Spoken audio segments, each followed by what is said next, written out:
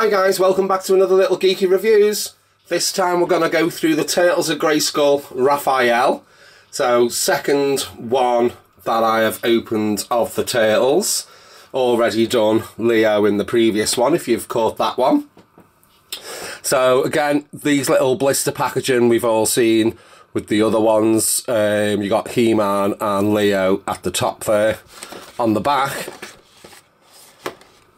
it's got the little card art. He is there. Let's see if I can get this. So on the back he's got the card art there. He has got a Slaker, Slacker, whichever you want to call him. And in the back there it's got Skeletor and Shredder there as well.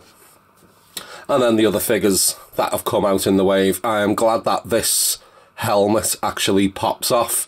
Raph, I know with Donatello, which I'm still yet to do a review, that one's not removable, which I am a bit gutted, but we'll get to that in a future video.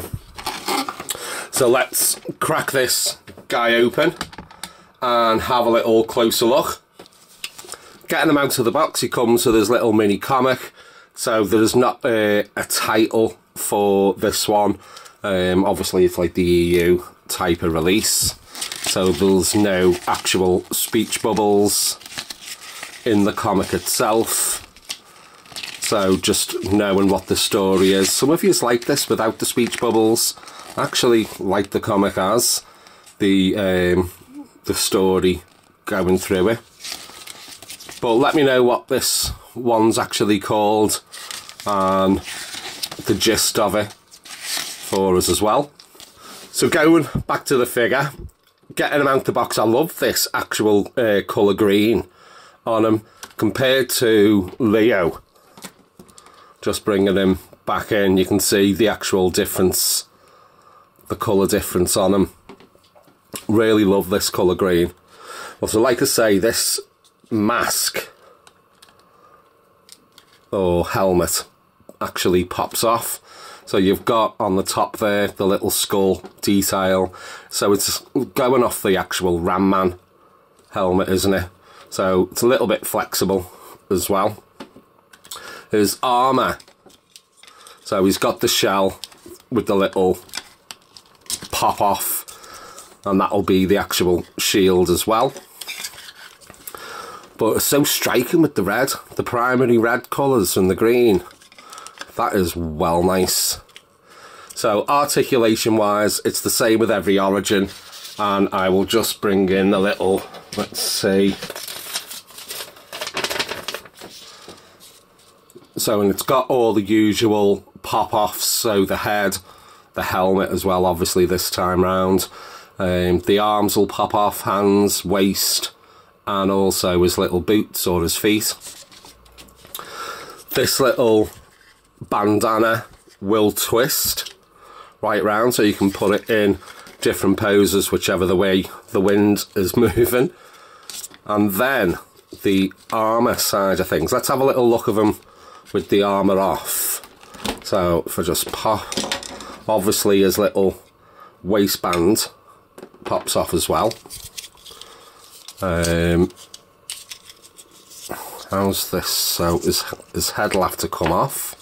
Just slide, yeah, just slide straight off.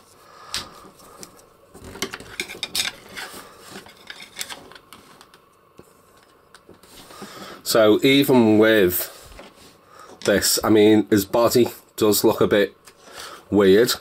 He has got that shell, but just all in the one flat green. I wish they had painted this. These, the different colours. But articulation wise, it's all the same. Head bobble up and down. 360 on the arms. Elbow joint. The hands as well has got a pivot. Round the waist. Legs go back and forth. Splay out. Bent at the knee. And also the pivot joint on the foot as well. He comes with, I suppose, 3 accessories. One being the shield. One being this weapon. Can't think of the actual sword weapon it's called. but it can slot straight into the back of the actual shell. And then he's got this thing that just slots over his hand. So let's get them all back together as all his outfit. So if you put his little sword in this hand, see how it holds? That is pretty sturdy in that one.